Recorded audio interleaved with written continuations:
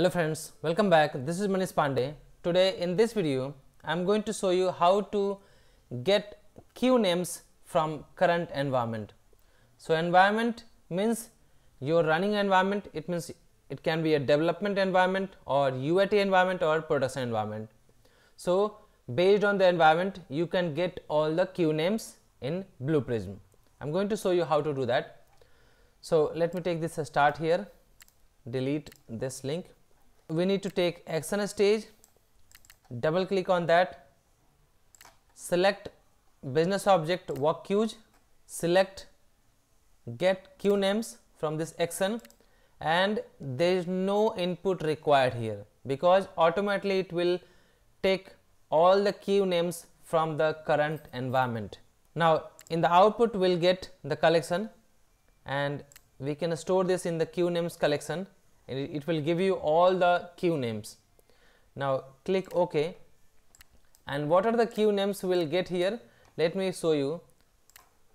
So based on the environment, you will see all those queue names here. In this queue you can see queue management. So currently we are getting 2 queue names, and these 2 queues we can get in our collection. We can see that. Now let's link here and let's link this with the end, and we are ready to run. Right click, set next stage, step over,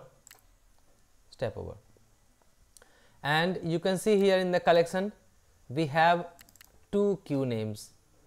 In the current value you can see we have 2 queue names available here.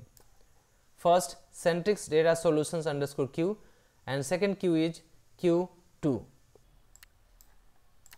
Right, so there is no condition, it will just give you all the queue names that is paused or running. So I hope this is useful. If so, please like this video and please subscribe this channel. Thank you so much for watching this video.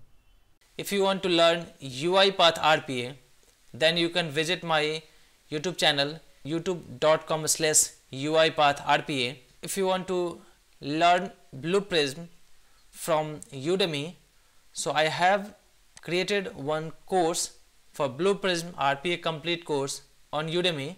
So you can go there and you can purchase that course and you can get the certificate from there. I will enter the referral code and the link in the video description. You can go through that. I hope you will like that one. Thank you so much for watching this video.